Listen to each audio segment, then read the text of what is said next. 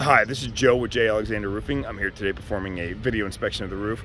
I shoot these brief video inspections just so you guys can kind of see what's going on the roof, see the shape of it, and then you don't have to take my word for it. It's kind of the proof is in the pudding concept as well. So just view the video, pretty informative. I'll try to be brief, so it's not a long video, but I'll also try to cover a lot. All right, first thing I noticed when I was looking around here, and I've already inspected it pretty well, we've got some issues down here. There's no flashing at all right here. We've got some cracking on this shingle. If I touch it, I don't want to break this more, but this is pretty much completely rotted out. So there should be a product called, pan flashing or step flashing right here.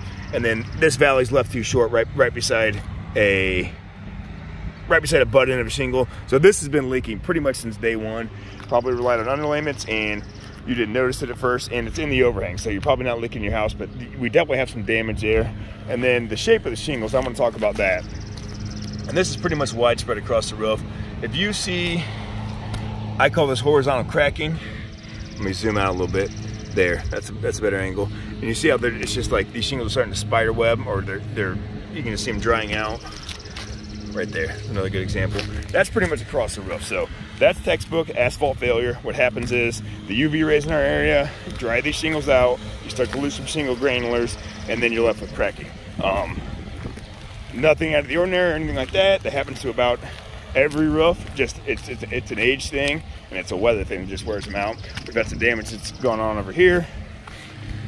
These valleys are getting rusted out, and then come to this side as well. This side probably doesn't get as much sun as the other side, but we're still, look at this one, when you know, this is a crack right through here. So when that starts happening, we call that the beginning stages of failure. So you guys aren't like in dire straits.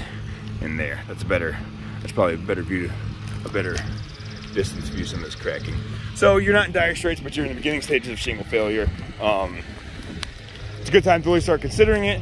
I know you guys talked about selling it, so we'll have to have a discussion about what your end game is and all that kind of stuff. This chimney back here, these metal chimneys are not the best. It's hard to get rid of them sometimes because inside them, they've kind of got like a custom 3-pipe system. They're pretty big too, so I can't just put a cap on it.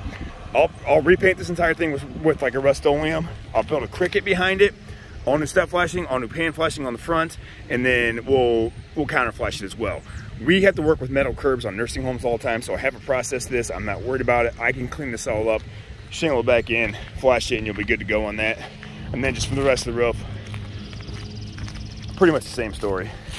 This is the story of the roof, this cracking that we're seeing. So we'll have some discussions about it. I'm gonna start pulling some measurements and give you guys an estimate. I'll probably break it down both ways. We're gonna do a full replacement, or we can fix some of the issues, the chimney, the rotted out spot in the front, and then a roof tune-up, which includes all these, like this pipe right here especially. That's almost got to be leaking the way it's sunk in like that. So, Joe with J. Alexander Roofing, I'm gonna start putting some measurements together. I'll break this down for you and get back with you. Thanks, that'll do it.